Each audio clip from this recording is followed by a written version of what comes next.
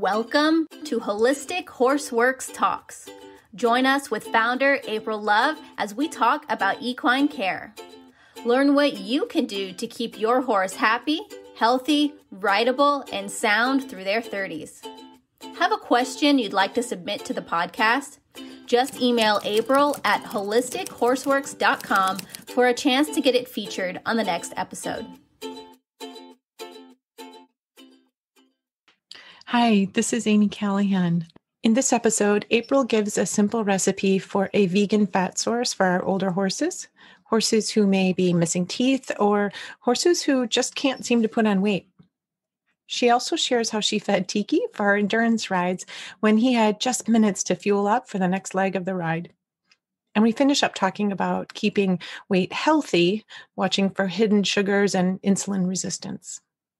So April, please tell us your strategy for putting weight on older horses. I always tell people to soak chia seeds. If you want to feed a vegan, which is your horse, a vegan fat source, it is not GMO corn. Go get some vegan chia seeds, some organic chia seeds, which you can get a large bag for $7, $8.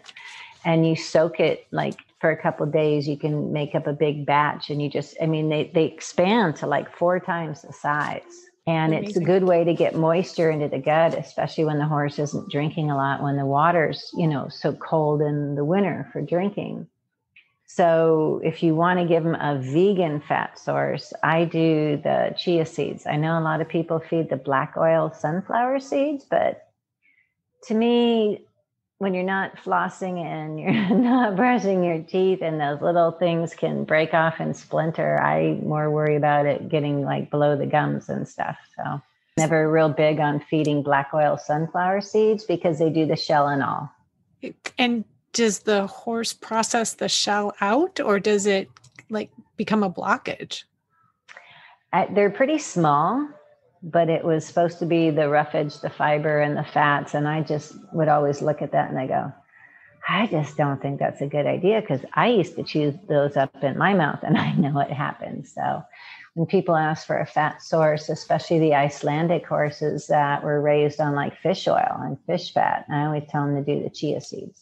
Chia seeds will take water from the environment, like shredded dry beet pulp. It's going to take water from the environment. So you want to make sure it's fully soaked before you do it. And if you're in a cold environment, you're going to be keeping it in the house.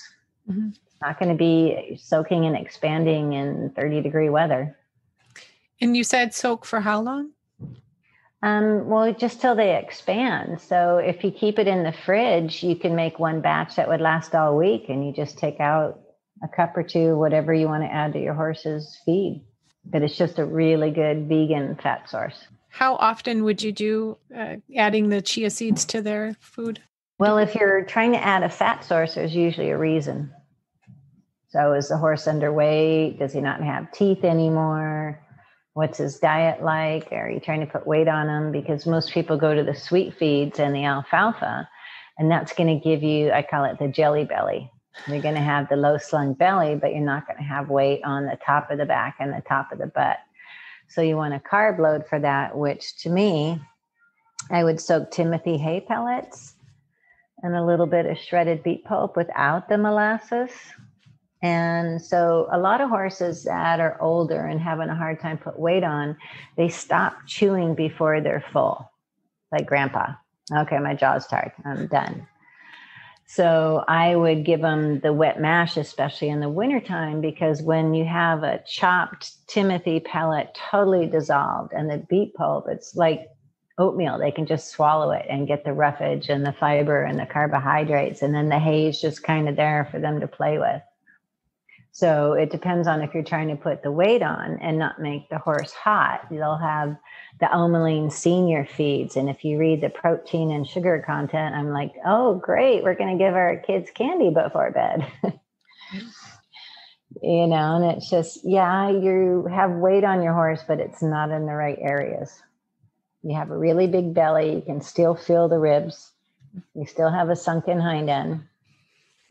So when they switch to the vegan fat and the carbs, you have a lot of weight on the top of the back to actually carry and put the saddle on if you're still riding them. So when people are asking how much, you just have to kind of play around with how much weight does my horse need? Does he finish all his mash? Okay. What's our goal? We do 100-mile endurance rides, and I just need to get some easy fat and carbs into them quickly because it makes a really good mash and they hardly need to chew. Speaking of GMOs and beet pulp and molasses, are you recommending organic beet pulp and organic molasses? You don't need the molasses. So I would always say that I did the shredded beet pulp without the molasses. Okay. So the beet is actually really good for the horse, but they take all the good part out and what's left really isn't that great.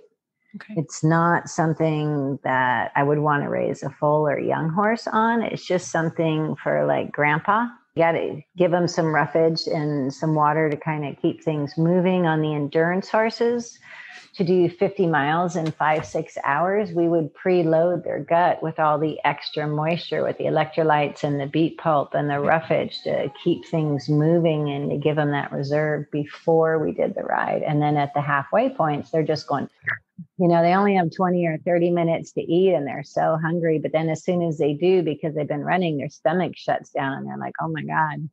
So if they don't have to really break down the food and it's already soaking and broke down, it's not something that I fed all the time. And it's not something I would train a 4-year-old horse on, or I'd give an easier keeper on. But it is a nice way to get, and especially in the senior horses, some roughage and fiber. And you can get any kind of, it's really hard with getting hay nowadays, oat hay pellets. I prefer Timothy's number 1, orchard grass number 2, and then like the alfalfa orchard grass blend is like number 3. Everyone says they need a little bit of calcium, but calcium adds to arthritis, side bone, ring bone, arthritic knees. So I don't feed a lot of alfalfa.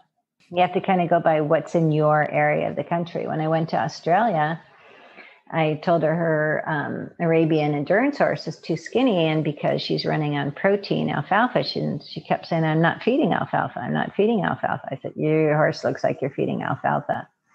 And she finally looked up and Googled what she was feeding, Lucerne. It's alfalfa. Mm. She didn't realize, different countries, different things and what's available. And I was teaching in the UK, it rains so much they can't even dry the hay. So they roll it up in these big bales and put saran wrap around it, and they call it silage, but it's fermenting inside. And then it's really high in sugar. So they have a lot of problems, with the hay and stuff over there, and trying to get dry pellets or cubes is really hard. So since we teach globally, it's all what can you get in your local area to help stabilize the horse's whole digestive system. In the section about environmental issues, you said that you've noticed that the horses with IR, Cushing's, uveitis. What is IR? Insulin resistance. So it's similar to type 2 diabetes. So what you'll find is pituitary and hypothalamus are all in play there. And that's the horses that have been in the knotted rope halters that do the severe pullback and compression. And your hypothalamus is right there under the brain and it gets smushed. And 3 to 4 years later, you start to see the long hairs that aren't shedding out after the winter coat, and a little bit of fatty deposits up under the mane. And then they're that easy keeper horse, just like we are as we get older with the bad posture. All of it has to do with pullback head trauma, and it's not a permanent way of life. I'm just kind of curious what you have learned and experienced about that Morgan crest. Well, Morgans have a thicker neck as a breed, just like Appies usually have hardly any mane and tail. But you need to see if it's in the one area. There's like a certain area right in the middle of the mane that really seems to get kind of bigger and crustier than the whole rest of the mane, where you can tell if it's just a thick, strong-necked Morgan, that the whole neck is a solid thickness and it's not a fatness just in one area under the mane. And if it is in just that one area, what does that indicate, or what are the things that you would start looking for? The next thing you're probably going to see is flat soles, thin soles, crumbly hoof wall. Seems to go along with pre-laminitis. And those are just the beginning stages. You always see that and that before you see the full-blown insulin resistance IR horses. there's stages. They keep getting vaccinations and chemical fly sprays, and it just keeps getting worse because, it's a tumor on the pituitary. So that's affecting, how they metabolize their own sugars and what their body's doing to balance itself. And people like, oh yeah, he did kind of have those symptoms first, but I just thought it was a farrier. It comes back to like liver stress, and as soon as we do the nanozeolite detox for them, my farrier noticed that the hoof wall got thicker and stronger. So my endurance horse had been on the Dynamite nutritional supplements, but he wasn't assimilating it. And as soon as I did 4 weeks of detox on him, his feet just changed because he was now assimilating 100% of what he was eating instead of only 60 or 70%. The hoof wall was tight and hard, and his feet were growing out faster, and the hoof wall was twice as thick when he was cutting it. Mm-hmm. He was like, I've been doing your horse for 4 years now. What's different in the last 6 weeks? I went, oh, I detoxed him. That's the only thing that's changed. He's now actually assimilating his nutrition. Mm-hmm. And people say, but it takes a year for that hoof to grow out. Yeah. That's from here to here, but that's not the soul. Yeah. It's still the whole nutrition. When you're stressed, your fingernails get brittle. Thank you, April, for all these great tips today. We are so glad that you were here listening with us today. This is Amy and April with Holistic Horseworks Talks. And we look forward to seeing you in a class or a home study, or send April an email with questions about what you heard today. April@HolisticHorseWorks.com. Thank you for tuning in to another episode of Holistic Horseworks Talks with April Love. Remember to check the show notes for links to all the resources mentioned in this episode. Have a question you'd like to submit to the podcast? Email April@HolisticHorseWorks.com for a chance to get it featured on the next episode. Loved this information? Share it with your horse friends. They'll find it helpful too. To learn more, visit HolisticHorseWorks.com. And before you go, make sure you have a copy of our free ebook, Horse 101, Everything You Wish You Had Known Before You Got Your First Horse, at HorseAcademy101.com.